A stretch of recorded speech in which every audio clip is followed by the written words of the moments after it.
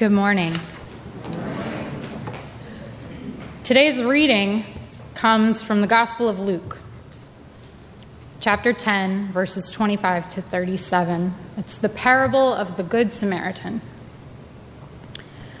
On one occasion, an expert in the law stood up to test Jesus. "Teacher," he asked, "what must I do to inherit eternal life?" "What is written in the law?" he replied. "How do you read it?"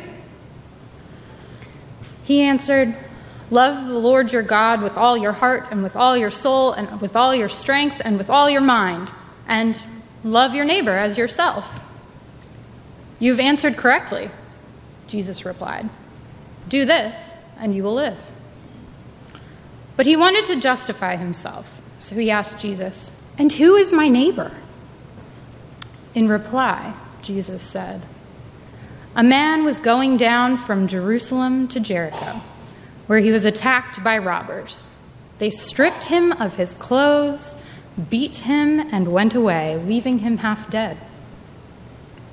A priest happened to be going down the same road, and when he saw the man, he passed by on the other side. But a Samaritan, as he traveled, came where the man was, and when he saw him, he had compassion. He went to him and bandaged his wounds, pouring on oil and wine. Then he put the man on his own donkey, brought him to an inn, and took care of him. The next day, he took out 2 coins and gave them to the innkeeper. 'Look after him,' he said, 'and when I return, I will reimburse you for any extra expense you may have.' Which of these 3 do you think was a neighbor to the man who fell into the hands of the robbers?" The expert in law replied, "The one who had mercy on him." Jesus told him, "Go and do likewise." I want everybody to take a deep breath and wiggle a little. All right. I promise. We learned this at the Buddhist temple. We're going to do the spoken meditation together. The words are in your order of service. There's a little bit of instruction in there. Not a big deal, okay? In Buddhist services, there is often a chanted meditation that you perform. There's sung meditation, chanted, silent. So to honor that, we're going to speak together. Ready? Okay. May I be filled with loving kindness. May I be well. May I be filled with loving kindness. May I be well. May I be peaceful and at ease. May I be whole. May you be filled with loving kindness. May you be well. May you be filled with loving kindness. May you be well. May you be peaceful and at ease. May you be whole. May we be filled with loving kindness. May we be well. May we be filled with loving kindness. May we be well. May we be peaceful and at ease. May we be whole. And God said, "Love your enemy," and I obeyed him and loved myself. This statement, attributed to the poet and radical Khalil Gibran, bears the weight of a truth much heftier than a handful of everyday words rightly should. We find teachings and themes across cultures and traditions that call upon us to love one another. In some instances, we are called to relinquish self-love for unconditional compassion for all, or to love one another as we love ourselves. Today's meditation came from Buddhist teachings that encourage self-compassion as a step along the Eightfold Path towards enlightenment.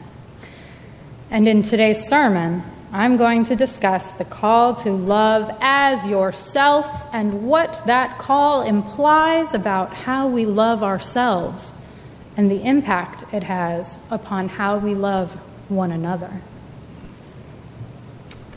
Loving others is reflected in the 7 principles of Unitarian Universalism. We affirm and promote the inherent worth and dignity of every person. We affirm and promote justice, equity, and compassion in human relations. We affirm and promote acceptance of one another and encouragement to spiritual growth in our congregations. These are just the first 3 principles, and each is a direct call to love others. In truth, all 7 principles are about loving one another and the world in some way. In the English language, love is most often defined as romantic affection, poetic in nature. We have several different qualifiers for love, such as unconditional love, self-love, erotic love, and familial love. It should be noted that the kind of love that we are called to have towards others is unconditional in nature. It is God's love. It is the kind of love that values each human as a person and creates sacred community. The connotations of the word love are varied. In some instances, such as Leviticus chapter 19, verse 18, love your fellow as yourself, love is about actions, extending understanding and forgiveness that one would normally extend towards oneself. There's also covenantal love, as in loyalty of action toward God and your commitment to the covenant of your community. It's easy to see that there's a paradox in commanding someone to love when we think of it as a feeling. But love is more than a feeling. Love is not a noun. It is at least a verb. Love is alive with action. It is something we do. Before we move on, I want to take a moment to talk about neighbors. When we say, love your neighbor as yourself, who exactly are we talking about? Who is my neighbor? When asked this question, Jesus responded with the parable of the Good Samaritan. Famed philosopher Soren Kierkegaard takes the parable a bit further. Mercy, it seems, is not enough.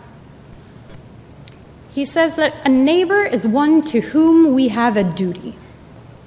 Thus, as citizens of the world, members of a community, and participants in a faith organization, our neighbor is everyone, including our enemies, including ourselves. As Unitarian Universalists, we love our neighbors in varying ways. We affirm and promote the inherent worth and dignity of every person by our work with the Interfaith Council, working to ensure that no one in our community goes hungry. We affirm and promote justice, equity, and compassion in human relations by standing on the side of love with our LGBTQ neighbors, fighting for all gender identities and sexual orientations. By being allies and accomplices with our Black and brown neighbors and bearing witness to the injustices that still occur because of the color of a person's skin, I have no doubt that we love our neighbors, near and far. What I wonder, though, is whether we forget ourselves sometimes. The Gibran quote I opened with today is an allusion to the Gospel of Matthew, which references the Hebrew Bible and reiterates the call to love your neighbor from chapter 5 and clearly states, love your enemies. The Samaritan was the enemy of the Israelite he helped in the parable Jesus told, and thus we learn that our enemies are also our neighbors. We should love our enemies because we have a duty to our neighbors, which means that we must treat our enemies with the same compassion we offer our neighbors. If we have a duty to all people, including enemies, we have a duty to ourselves because we are sometimes our own enemies. We fall short of the call to love one another by our inability to love ourselves. It's easy to fall into what Dr. Tara Brach calls the trance of unworthiness, because we live in a society that tells us it's good to be hard on yourself. Dr. Brach is a therapist and a Buddhist who wrote the book Radical Acceptance, Embracing Your Life with the Heart of a Buddha, which I know several of us have read. The trance of unworthiness is, in essence, the rut we dig ourselves into when we participate in negative self-talk. This kind of self-talk often sounds like the phrases, "I can't do anything right," "I'm so stupid," and "I'm not good enough for this." It also sounds like these 4 tropes: filtering, described as tunnel vision and refusing to celebrate successes; personalizing, by thinking everything is a personal attack; catastrophizing, defined by automatically anticipating the worst; and polarizing, refusing to see a gray area.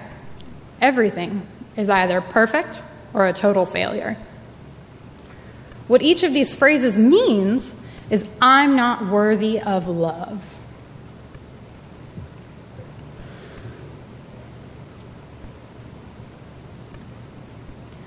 I experienced a time of radical change in my life several years ago. I was suffering from physical and mental illness and had lost my hope. Between the daily struggle to get out of bed because I had no energy and the nightly struggle to fall asleep because I was so anxious, I decided that death would be preferable to the life I lived. I don't think I had ever loved myself. I engaged in each of the 4 tropes of negative thinking and often told myself that I was a failure and everything was ruined. I was hyper-focused on my mistakes and was undeserving of love. Because I told myself these things, they came true. What you tell yourself matters. If you think it, it becomes your reality. I can't remember a time when I didn't hate myself. When I wasn't uncomfortable in my young body simply for having a body. I can't remember a time when I was kind to myself. I was vicious. I had a great difficulty forgiving myself for any mistake I made, because that's what I had taught myself. That's what society taught me. I beat myself up for years. I truly was my own worst enemy. How could I, in this state, have loved my neighbor? I'll tell you how. I couldn't. Not in a healthy way, at least. I tried, though. I was eager to be loved and would offer love to others at the expense of my own self, my values, and the way that I wanted to be in the world. It was damaging to both me and the community. After many years of being my own worst enemy, I had had enough. I found a cognitive therapist who helped me understand that I was both worthy of love and capable of loving myself. I'm going to share the wisdom she gave me with you. She told me to change the narrative. That's it. The story we tell ourselves is so important. If your story is filled with anger, self-loathing, and fear, you won't be able to love anyone the way both you and they deserve. You have to change the narrative. I'm not saying it hasn't been hard. I'm not saying that I do not still struggle with mental illness and negative self-talk every day. It takes practice and so much work, but I am loving myself. Neuroscience tells us that our brains produce stress and anxiety neurotransmitters and hormones when we see or hear a word like no. Numerous studies that had a lot of big words in them that I didn't understand show that negative language induces these stress chemicals. I don't know what they're called, it's too many letters. And they're produced anytime we have negative thoughts. Our brains are hardwired for survival, and our primal brains want us to fear potential dangers. So words like illness or death provoke stimulus in our thalamus and amygdala, meaning we react to negative thoughts in the same way that we react to real-world dangers. Unfortunately, this means that negativity perpetuates itself much more easily than positivity will. Because our brains tend towards the negative, we must be conscious in our efforts to change the narrative. The founders of positive psychology discovered that we need a minimum of 3 positive expressions for each negative one, and that to truly flourish, we need 5. Facial expressions and body language also count as negative thoughts. So every time you shake your head or frown, you're setting yourself up for failure. You're releasing those toxic neurochemicals. I know folks who list at least 5 encouraging things about their day out loud to a partner or friend to promote thinking about their lives in a positive way. In religious education, we don't use shut up or stupid.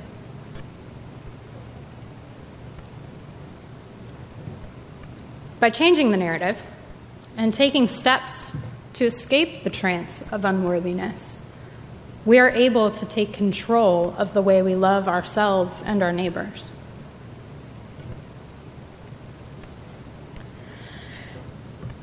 Take a moment and think about what it is that you are most passionate about in our world. Is it the fight for 15 because dignity is a living wage? Is it creating better gun control laws because more people have been shot by toddlers than terrorists this year in the United States? Is it the struggle against systemic racism because our justice system is violent towards our black and brown neighbors? Is it the development of acceptance for our neighbors of all faiths because tolerance is just not enough? Is it creating a safe community for youth and adults who identify as LGBTQ because Hate Bill 2 undermines equal treatment of all gender expressions and sexualities? Are you passionate about passing your love of sports on to another generation? Because teamwork, sportsmanship, triumph, and dealing with defeat are important. Or perhaps you want to change the world one smile at a time, offering kindness to everyone you meet. Maybe you just want to listen. Maybe you want to compost. Maybe you want to break bread. Whether it is for a small community or a large one, how is it that you want to love your neighbors? How is it that you want to love yourself?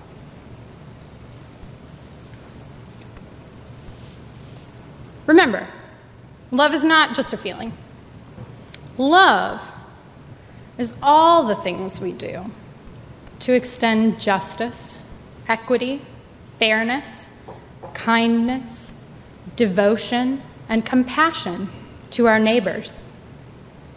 The call to love your neighbor as yourself means that we must give ourselves all the same care, dignity, and honor that we would lend a neighbor. I am sure that we are committed to loving our neighbors. We work hard to make the world a better place every day. What I ask is that we make a conscious effort to extend this love towards ourselves. We do this by emphasizing the positive, using that 3-to-1 ratio every day. We do this by forgiving ourselves, even when the mistake seems catastrophic. We do this by taking care of our minds and bodies, even when we can do just one more thing on our to-do list. We do this by saying no sometimes, even when we want to say yes. Even when we are angry, tired, sad, hungry, it's raining, the coffee is cold, the car won't start, and the election is depressing. Even and especially when it is difficult. We must answer the call to love our neighbors by first loving ourselves. Our sacred community is always glad to love us, especially in the times where we find it difficult to care for and love ourselves. That does not mean we can get by without loving ourselves. We do a disservice to our communities when we do not love ourselves. The research indicates that when we engage in that self-talk, that negativity, we set ourselves up for failure. When we enter community with this attitude, we can damage the community, even if that's not our intention.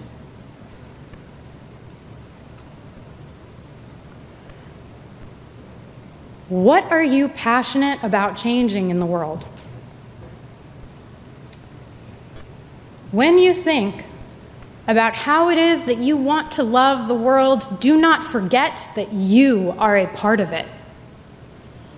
In order for us to do good works and make the world a less bigoted, less divided, and more equal place, a world that affirms and promotes the inherent worth and dignity of every person, we need to make sure that we are loving ourselves as well. And God said, "Love your enemies," and I obeyed him and loved myself. Go and do likewise. Amen.